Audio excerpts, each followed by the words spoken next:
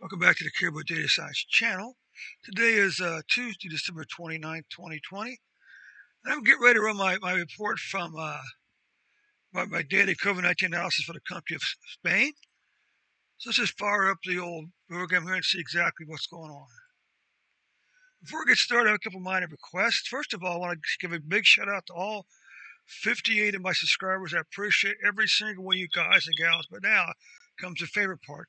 I need all 56 of you, 58 of you, to step up to the plate, click the like button, and share this, and also click the share button and share the link with your friends and family on all your social media accounts. Share the link to this report on Facebook, on Instagram, on Twitter, whatever social media platform you're on. Share this report for Spain with your friends. Okay. So take a look here. You can see that well, it looks like the mortality rate is actually creeping a little below average right now, because this is about 1.25. Okay. You can see cases are continuing to increase and deaths continue to decrease. Okay? So this is very good news for Spain.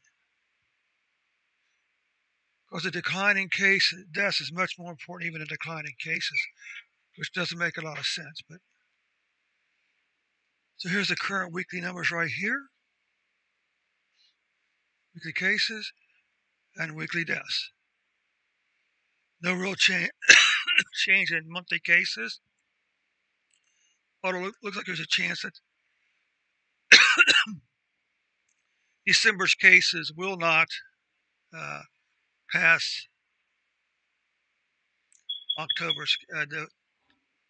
November's cases.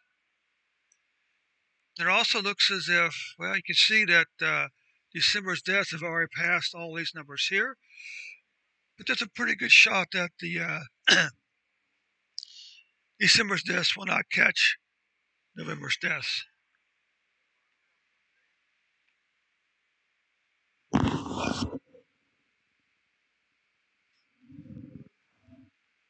Marigold, Marigold, Marigold, Marigold.